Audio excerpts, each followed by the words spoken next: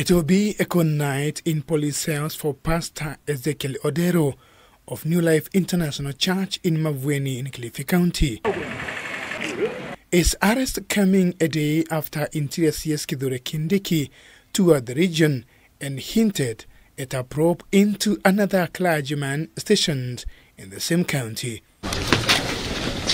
Odero, who was arrested at his church early today while getting ready for a service, was taken to police headquarters in Mombasa for interrogation over links to controversial preacher Paul Mackenzie and claims of people dying at his church. Odero will know his fate tomorrow, with police saying that investigations are underway. We are urging and giving information to the public that prayer center has been closed down and whoever was in there has been cleared out.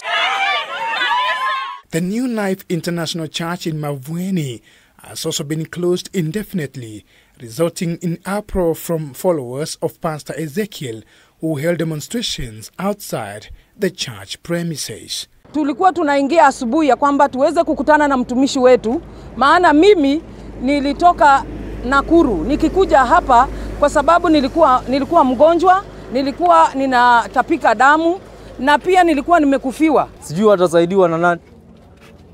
Kama hata mwenye anataka kuona pastor waruhusiwe waende hapo mahali yuko, hawaombee akiwa hapo. The congregants who have been barred from entering the church premises are calling on authorities to release Pastor Ezekiel, whom they insist is innocent. Wataka Pastor Ezekiel arudi. Asiporudi talala naye huko leo. Ulipoenda huko police station huko talala naye leo. Kwa leo venye kanisa imefungwa, hakuna biashara, hatujauza. Sasa sijui serikali mnataka tuanzie wapi? Interior CS Kithure Kindiki, while confirming the arrest of Pastor Odero, says the preacher is being processed to face criminal charges related to mass killing of his followers at the church premises. He added that the over 100 people who were holed up at the premises have been evacuated and be required to record statements.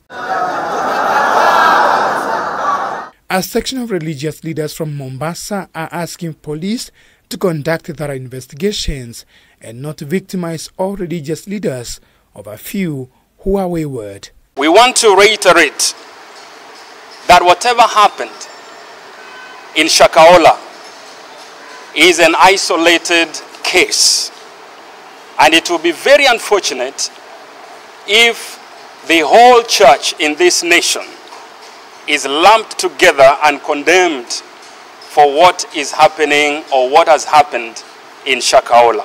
Tayari kanisa lishathibitiwa na uthabiti wake ni sheria ya nchi ya Kenya. Ishathibitiwa kwa sababu katika taifa la Kenya kuna sheria ambazo zimebuniwa majuzi ya kwamba kila kanisa liwe chini ya mwavuli. Ni kitu gani serikali inaficha ambacho hawataki mwananchi ajue? Kwa sababu kama mambo yanaendelea ni vema yatolewe waziwazi, yajulikane. Hii mambo ya kusema kwamba waandishi wa habari wasiangazie vitu vinavyoendelea inatupatia kwamba kuna dosari. Pastor Odero's arrest comes a day after DCI officers questioned him over links with Pastor Paul Mackenzie at his church in Mavueni. Dan Kaburu, K24, Nairobi.